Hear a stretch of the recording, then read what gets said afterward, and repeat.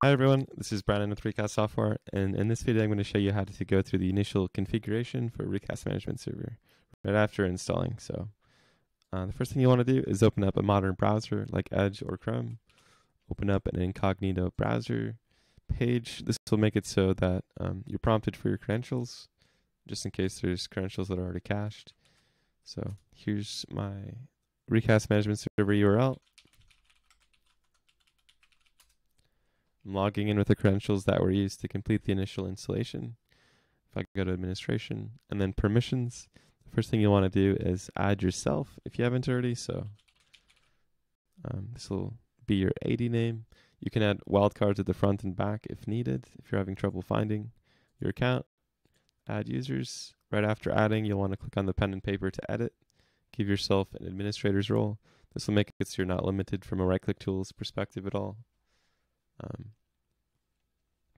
Under recast roles, this is where you'd create a custom role if you wanted. So just really quickly, if I wanted to make a role for help desk, what I'd do is I'd go into permissions, and then I would select the actions that I wanted them to be able to complete, which in turn will either allow them to run the actions or it'll grade them out in right-click tools if they're assigned that role. So can be really helpful for elevating permissions and limiting permissions. But the next thing I'll do, since I installed a proxy, if you didn't install a proxy, you can skip this step. It's just verify that the proxy that you installed is showing is connected and authorized. So here's the service account name that I used and the machine name that it was installed on. So that looks good, connected and authorized. We'll go to routes. I'm going to create a route for my service account. So we'll select the service account name. We'll give it a role of administrators because I don't want to limit it. And we'll give it a scope of all. I'm going to leave it at the bottom. The way that routing works in Recast Management Server is basically just a priority system. Whatever's at the top, the highest route type is going to be what is attempted first. So if I run a right-click tools action, it's going to check to see if an agent is installed on the machine. If it is, it'll attempt to run the action using the agent, which is a system account. If not, it'll attempt to use whatever credentials are logged into the configuration manager console. So this is kind of a catch-all because there's always going to be someone logged into the console. And the service account being below the right-click tools, route can still be leveraged for everything else. So like populating scopes and web dashboards. But we'll click save. We'll go to scopes. And scopes is basically just like pulling information for to use alongside right-click tools. So we're going to create a scope for my Active Directory domain. So the name doesn't matter, just so you know that it's for your Active Directory domain.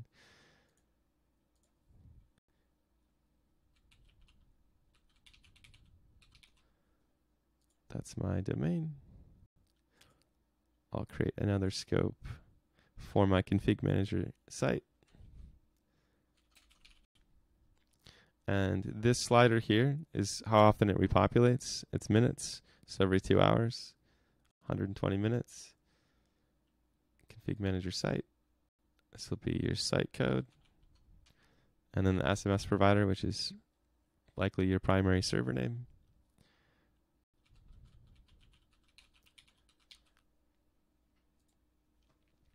And what we're looking for is populated to switch to true. If you have lots of machines, it can take a little while, but populated just means that it was able to successfully pull in that information. So that looks good. The next thing we'll do is we'll go to settings. So settings, AD domains. We'll add our AD domain here as well.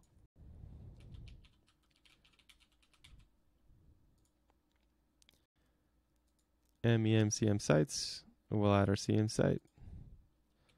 This will be the SMS provider, so the server name.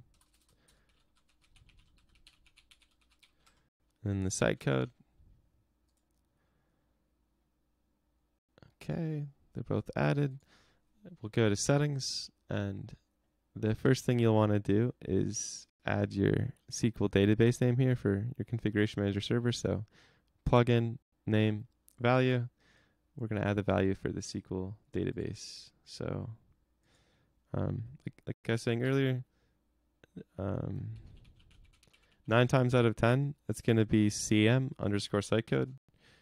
For my lab, this is my database name. And then the SQL server.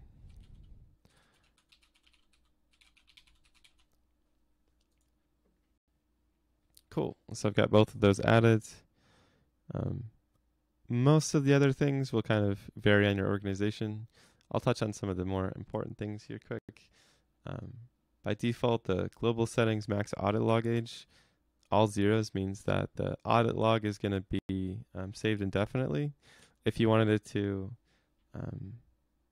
not be that way, like for example, if you wanted to only hold on to that audit log information for 30 days, you do 30 for days, hours, minutes, seconds, and you can do the same thing for the max snapshot age if you'd like. Like if your SQL storage is something you're concerned about, it's probably good to set up these values. If you have MBAM, this is where you'd add that administration URI as well as the SQL server down here. So your MBAM SQL server. If you use ServiceNow in your environment, you'd add that instance URL here. And these two by default, so recast agent approval 1 means that it's going to approve any agents automatically that are in a trusted domain. So the same setting goes for the proxy, and most of the time that's what you want, especially if you have thousands of agents. Otherwise, you'd have to manually go through and approve them, which can be kind of a pain. But yeah, it's pretty straightforward. We can talk a little bit about web dashboards here. If we go to dashboards, we can see the AD cleanup, which is going to be just like the dashboard that's available in the right-click tools console extension. So just to kind of show you what trends look like, since we've added our domain in our MEMCM site, what we'll do is we'll take a computers OU and we'll compare it to all systems collection. You'll probably use a different combination for your OU and collection, but basically you're just making a comparison where the OU and the collection should have the same information, which gives you outliers to kind of investigate why that is. But we'll minimize these. We'll populate the scope. Sorry, we'll populate the information here. Gives you a pie chart that you can quickly see what's in both, what's in Configuration Manager, and the way that you would create a trend for this. So if you wanted this same snapshot on a schedule to kind of track how things are looking, you click this icon here, the arrow that's turning upward.